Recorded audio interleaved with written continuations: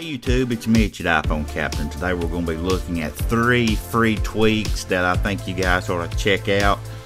Since the jailbreak, I think, hasn't been released yet, the tweaks have sort of slowed down. But I found 3 free ones and I want to share them with you guys. And the first one I want you guys to see is called Weather Widget. I'm sorry, Widget Weather is the correct way to say it. And you can see it displays on your lock screen about any kind of weather that you can imagine. It's got the high, the low, the extended forecast, humidity, wind, moon phases, time, date, everything you would need right there. And all you have to do is just simply download it and go down here to where it says Weather Widget, and you can have it update on different time intervals. And you can set the time to be 24-hour or Celsius or Fahrenheit, and you can even add extra things, atmospheric pressure, that kind of stuff, and neighborhood weather if you want that. However, I have that turned off, and that's called Widget Weather. The next one I'm going to show you is called Push Privacy, and this is free, like I said too, and you can check it out in the Ryan Patriots repo is where you're probably going to have to find this one. But Push Privacy allows you to make any application that sends out any type of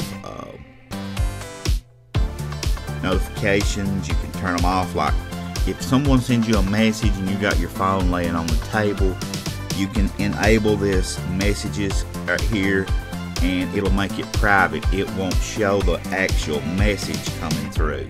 Let me see if I can send myself a message right fast just to show you guys what I'm talking about. But this is something that was needed really bad, and I can't believe it went on as long as it did without someone doing it. But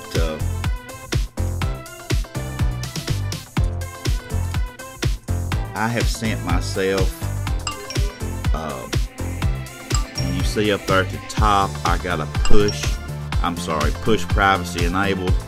But let's turn the lock screen on and do it again.